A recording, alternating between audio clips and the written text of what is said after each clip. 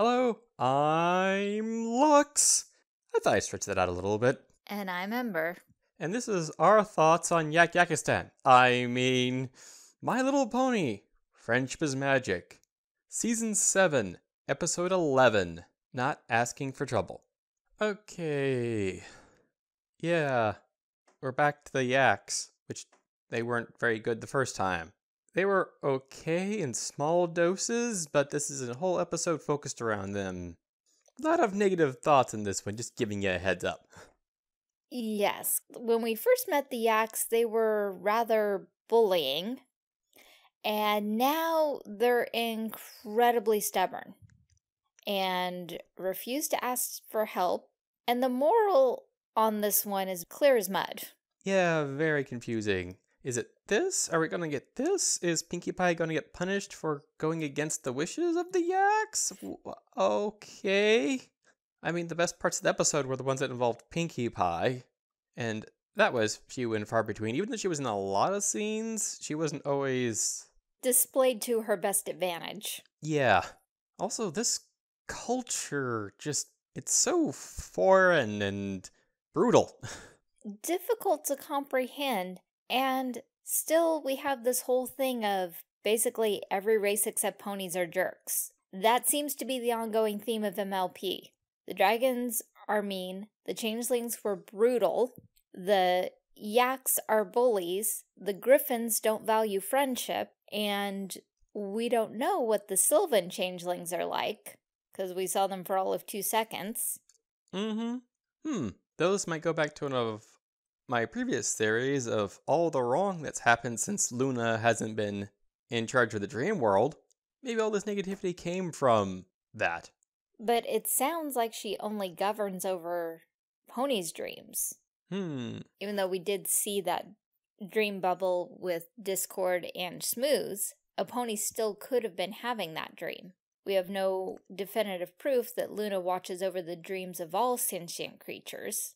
I mean, Celestia raises the sun, that kind of affects everybody, but does Luna patrol the entirety of the dream realm? And, you know, with all the differences that we've done with the other sentient races, do the other sentient races even have dreams?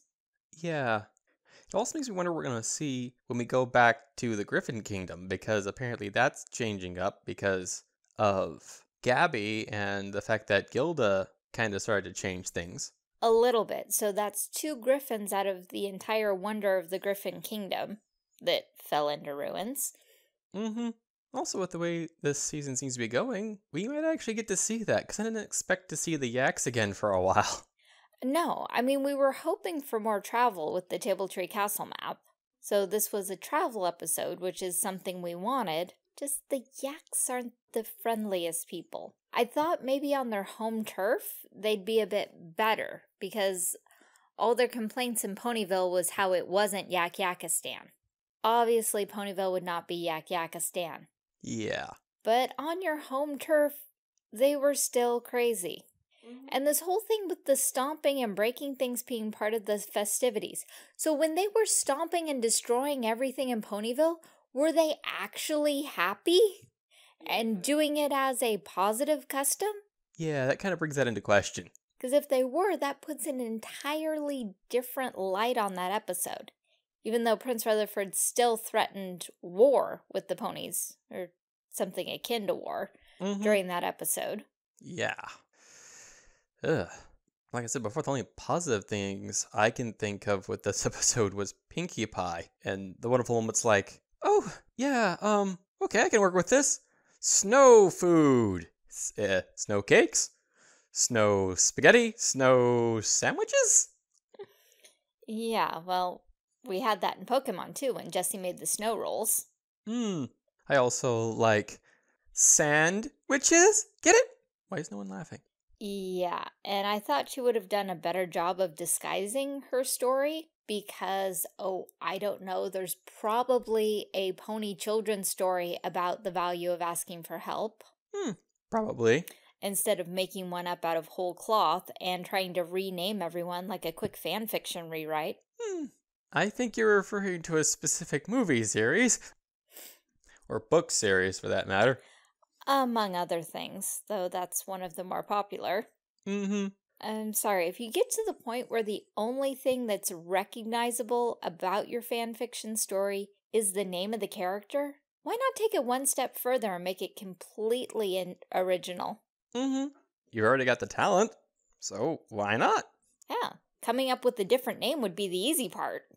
Mm-hmm. You already did all the hard work. Yeah, and if you really need help with names, there's websites that will generate names for you. Or you can actually go to a site that specializes in names and search through meanings. Mm-hmm. I've done that before. I've even gone through translation dictionaries. Mm-hmm. As you can tell by all our sidestepping, we don't have a whole lot to say about this episode. And we're not trying to pick on fanfiction writers. Just one particular fanfiction writer who got published, supposedly.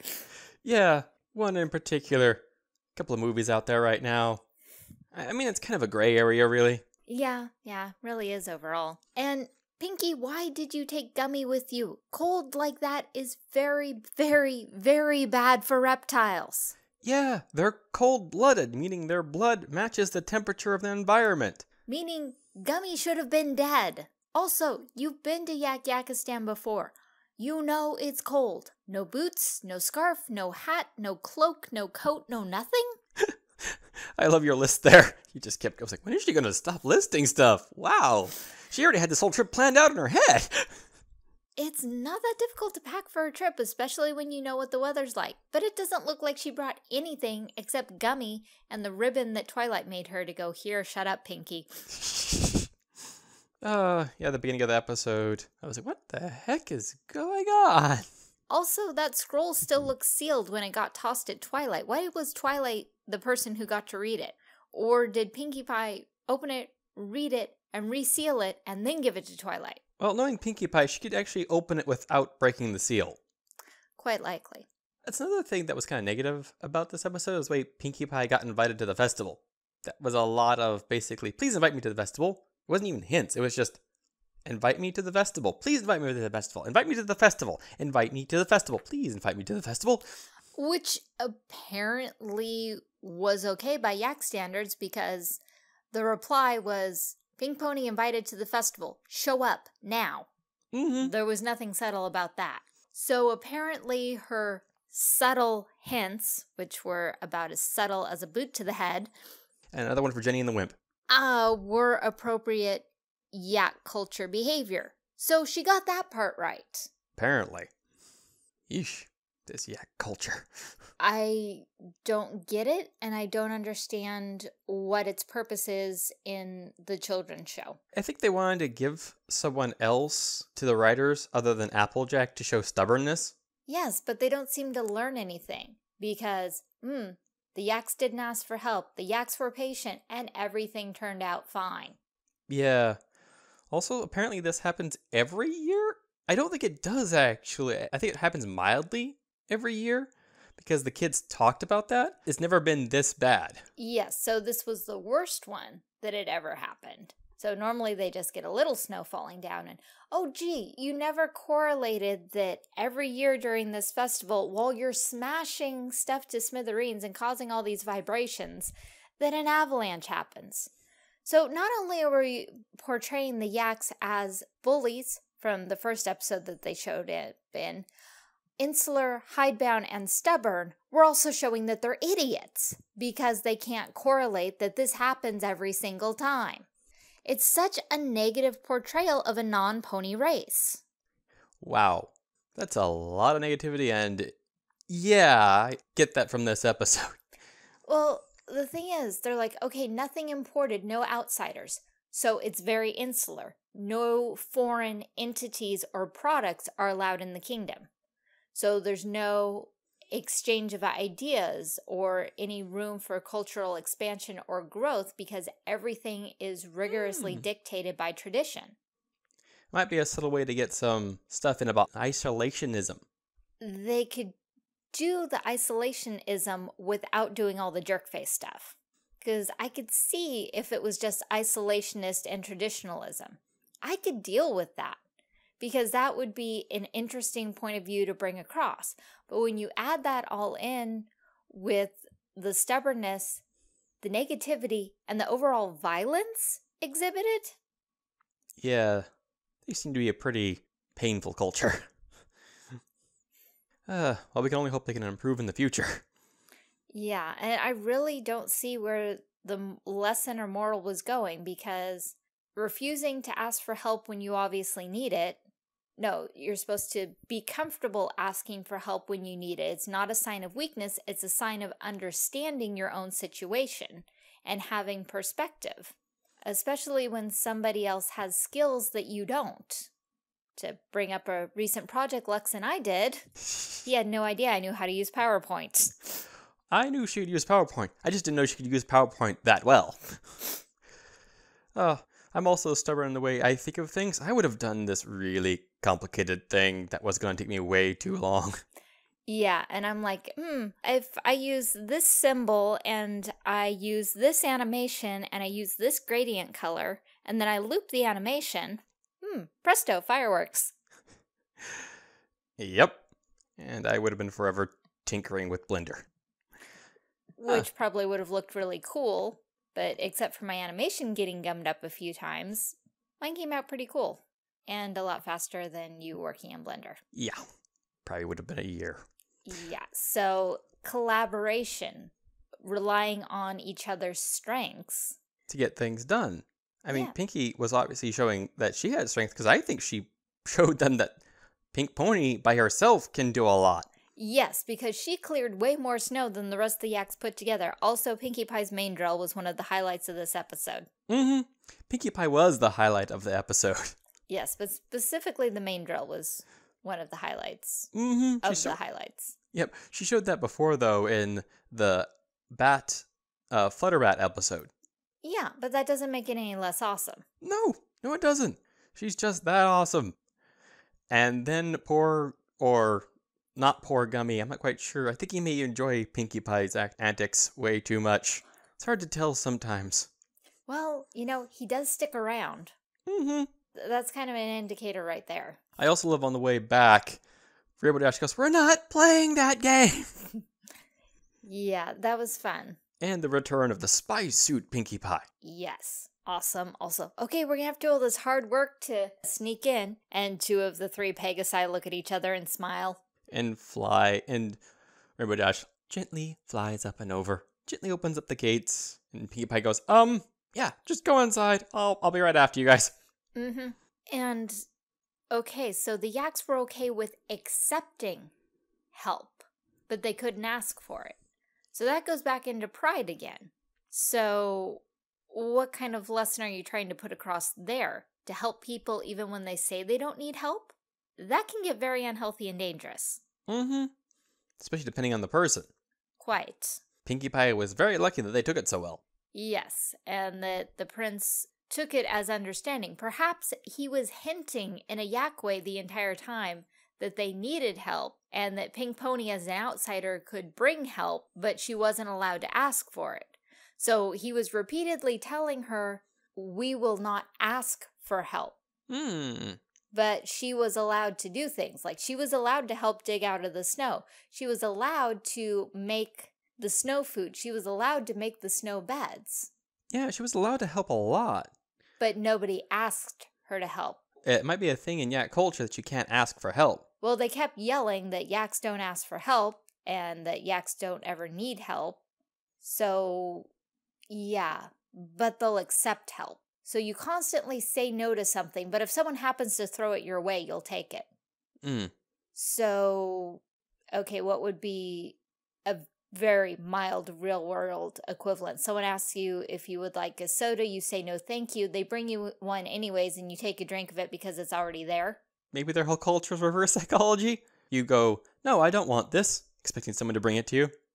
But the Yaks didn't do that with each other. Only with Pinkie Pie.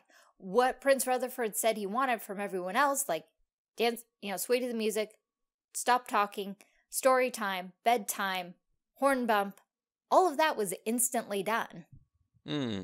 So if it is a reverse psychology thing, it's only with outsiders, which Yakistan doesn't have much contact with, which we learned from the previous Yak episode. I mean, there's so much that could have been done better. They grow the vanilla beans themselves. How awesome is that? Okay, nothing imported. Yeah, so they're fully self-sustainable if you take it that route. Except that they're not, because they can't deal with the avalanche and they live in the snow. And the buildings are poorly constructed because Pinkie Pie accidentally broke one. I'm surprised they survived the avalanche. Yeah, that I don't get. Maybe they're just better constructed, but maybe that one happened to have a bad patch job? I don't know. Because I was expecting the whole wall to fall down when Pinkie touched it. I was too. Because that's usually the joke. Tends to be. Kind of like the stomping in an avalanche. Yes. Like someone goes, "Don't do anything too loud around here. It might cause an avalanche." What did you say? Mm-hmm. Or in Gravity Falls, okay, everybody be quiet and don't draw its attention to us. And then McGucket, after saying that, goes into a bunch of nonsense yelling. Mm-hmm. Oh, and another thing we should mention. Apparently, ponies are going into hiatus. This is going to be the last MLP series episode from us for a while. Yes, but do keep coming back. We do have more content scheduled for our Saturday posting schedule. And of course, Ember's reading room is not affected, being reliant entirely on books. So let's wrap things up. What were your thoughts? Yeah, I meant a summary of your thoughts so people can get a clear depiction of how much you loved this episode. It's very frustrating that repeatedly we see non-pony cultures portrayed in such a negative manner. It really seems racist in a way that only ponies can be awesome. Or nice in any way. Mm-hmm. And while there were good themes that they could have worked with here, I think they were poorly built upon. And it's kind of sad that this is the one we're ending with going into hiatus. I would have been much happier if we'd ended with a royal problem. Mm-hmm, which was much better handled overall. And not just because there was fan service in that, but because it was well done. I didn't have many highlights from this, but the highlights I did enjoy. The Pinkie Pie ones, of course. Pinkie Pie was the highlight of this episode. Even the part where she was a little... she was much better than the Yaks. And this has been our thoughts on My Little Pony, Friendship is Magic, Season 7, Episode 11, Not Asking for Trouble. If you like the content on our channel, please subscribe, like this video, comment, or watch other videos on our channel. We got plenty of playlists. We got a variety of content, everything from pop culture to reading books. If you like my art, you can find it on DeviantArt, Tumblr, Twitter, Facebook, Google+. Really like Lux's art and want some of your own? He does do commission works. Check link for availability. Also, if you'd just like to throw money our way anyways, you can check out Patreon and Ko-fi. Patreon starts at $1, Ko-fi at $3. Thank you again.